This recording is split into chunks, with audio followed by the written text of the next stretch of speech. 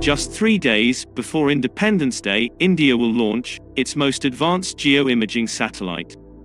The satellite will launch on August 12 at 5:43 a.m. from Sriharikota Spaceport. GISat-1 was supposed to launch on March 28, 2021, but ISRO had to postpone it to April and then to May due to some issue. And when the second wave of COVID-19 hit states where ISRO operates, the launch of the satellite was further delayed. What is GISat's purpose? The 2,268 kg GISat-1 will be launched into Earth's geo-orbit by ISRO's PSLV F-10 rocket. EOS-3 is GISat-1's code name. This advanced eye in the sky will be able to continuously monitor areas of interest, such as the country's borders, especially with Pakistan and China.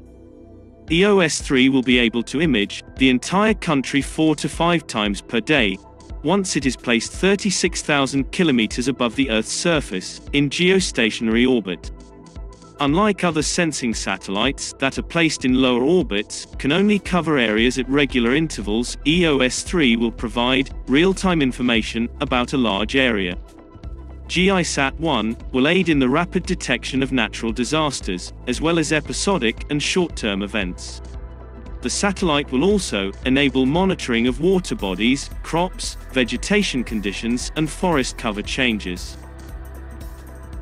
According to the report, GISat-1 will have 6-band multispectral visible and near-infrared imaging sensors with 42 meters of resolution, 158 bands hyperspectral visible and near-infrared imaging sensors with 318 meters of resolution, and 256 bands hyperspectral short-wave infrared imaging sensors with 191 meters of resolution. And, according to ISRO's statement, for the first time, an ogive-shaped, payload-fairing heat shield with a diameter of 4 meters was used in the rocket. What is the next missions of ISRO?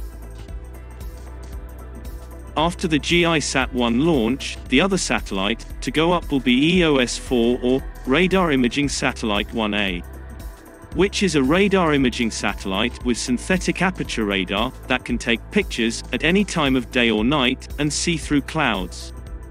This satellite, weighing over 1,800 kilograms, will be launched by a PSLV in September. With its ability to operate day, night, and in all weather conditions, the satellite will play a critical role in the country's defense. The Small Satellite Launch Vehicle or Mini PSLV will make its first developmental flight from Sriharikota in the fourth quarter of this year.